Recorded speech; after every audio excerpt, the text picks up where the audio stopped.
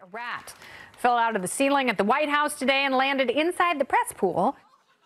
That's right. A rat has fallen from the press briefing room ceiling. But the White House has assured us that this is not a sinking ship, no matter how many rats are leaving. Also, it's been reported in the Oval Office, marbles have been lost, and there are multiple screws loose. In addition, in the China room, a floating turd has been found in the punch bowl. And out back, the White House dumpster is on fire. Finally, in the Situation Room, eyewitnesses have confirmed that a fat lady is singing.